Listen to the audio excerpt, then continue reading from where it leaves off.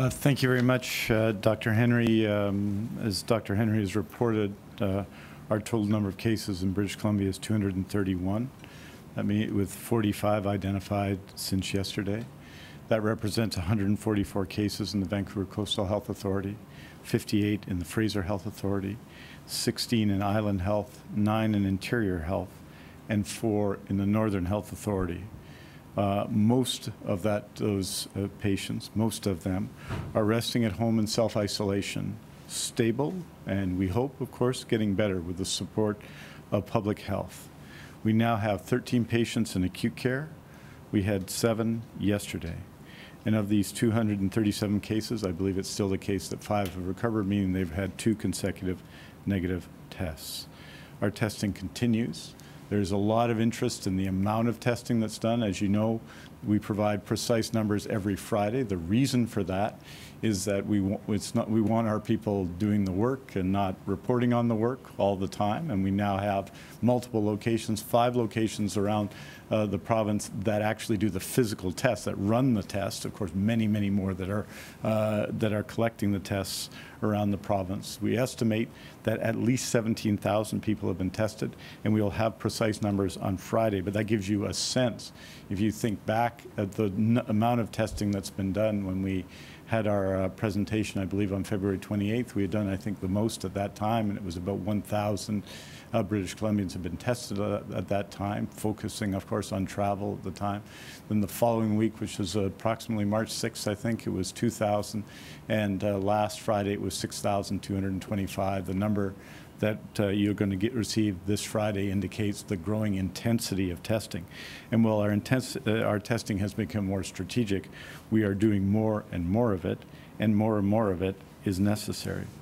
I want to underscore that whether it's those who have recovered, those who have died, or those who have tested positive, their families, loved ones, friends, and neighbors, those are the people that we have in our mind's eye, and others who are facing this struggle, who we have in our mind's eye when we address these problems as a community. And we should all have them and all remember people, as Dr. Henry has said, who are especially vulnerable, in particular seniors and our elders, those living in care homes, and that requires specific steps, but also people with chronic diseases, people living with disabilities, particularly adults living with disabilities in our society, and many, many more.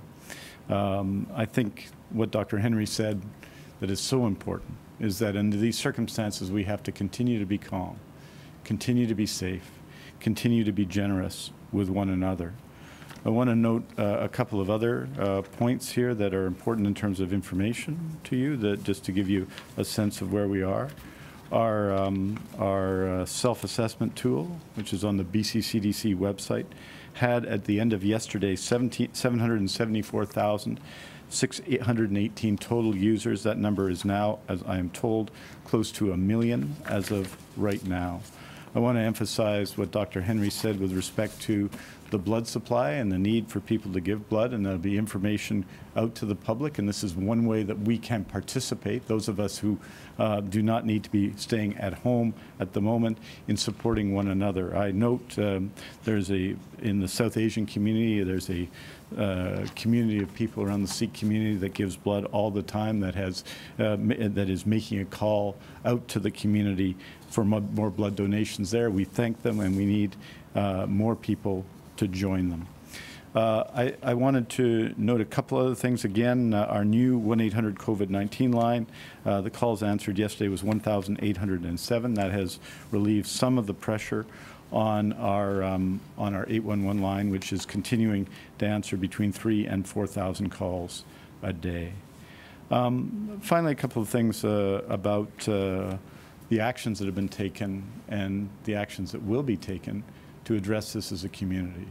We have asked, and the Provincial Health Officer has asked, and all of us have asked, that everyone take part in the efforts to stop the spread of COVID-19 in British Columbia. And some of the actions that have taken place, if we thought of these things a month ago or 2 months ago, are truly breathtaking. We've asked people not to travel outside of Canada. We've asked people if they travel outside Canada and return to self-isolate for 14 days. Mass gatherings have been reduced to 50. We've seen decisions made canceling school classes and the closure of bars and restaurants, the limitation of restaurants around social licensing and so on. And municipalities and other levels of government have taken actions in their own right. And all of these are dramatic. And what, of course, and we wouldn't have imagined taking them a month ago or 2 months ago. But I think what I wanted to emphasize is, because there's always discussion about who's following and who isn't. First of all, I think an overwhelming majority of people in BC are listening to this advice because they know what it means for everyone else in their neighborhood and their community.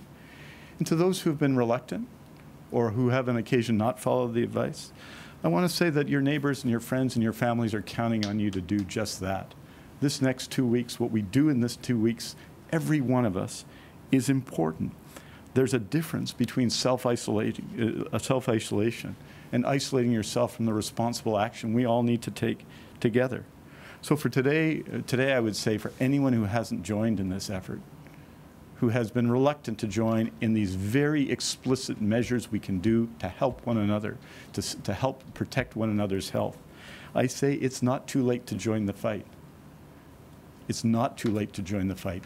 We are asking you to take part today, to take your civic responsibility, but your responsibility and our responsibility as human beings to one another. We need you to join in, and we need you to do it now, today, this moment, without judgment, but we need everyone to take part in I think, what has been an inspiring call to action from Dr. Bonnie Henry and many others around the country. So, as we've understood from the beginning, it's clear every day we are all in this together. We are all in this together. We count on each other to take the appropriate precautions to keep one another safe. COVID-19 is a challenge for us all. And as each day brings news of our shared battle, of our shared obligation to one another, and of the seriousness of the fight we're in, we're learning what to do. We're learning how to adapt. And we're learning how much we mean to one another, every single person watching, and every single person in this room, and all of the other rooms in BC. If that shared experience, that shared responsibility that has to continue to drive us. Thank you very much. We look forward to taking your questions. Thank you, Minister Dix.